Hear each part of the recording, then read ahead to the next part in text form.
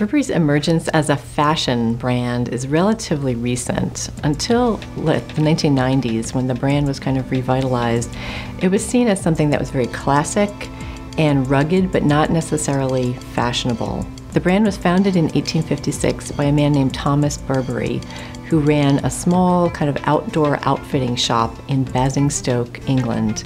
He moved to London, where the business really expanded.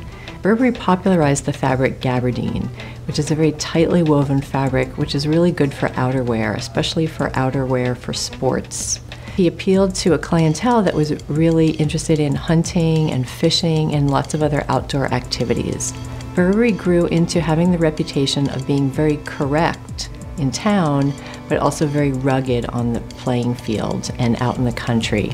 British Army officers wore Burberry coats, a style that was known as the Tielocken, during the Boer War in the 1890s.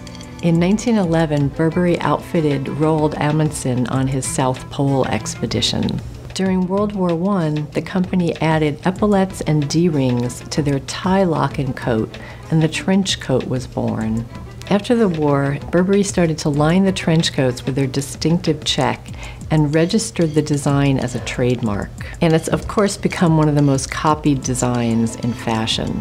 Burberry has received several royal warrants for its products, and the royal warrant is a mark of distinction that you get from the British royal family when they like your products. The trench coats are among their most famous products. Humphrey Bogart wore one in Casablanca. Audrey Hepburn wore one in Breakfast at Tiffany's. In the late 1990s, Burberry decided to venture into fashion, to try to change their image from being eternally classic to being more desirable as a fashion brand. They hired an American fashion executive, Rosemary Bravo, and she brought in an Italian designer, Roberto Menichetti, and he launched the line Prorsum, which is one of the important Burberry lines now.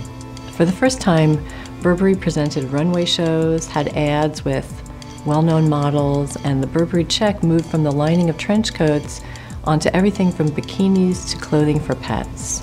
The Prorsum line takes its name from the Latin word that means forward, and it's found on the little banner on the Burberry logo. When Menichetti departed in 2001, Christopher Bailey succeeded him.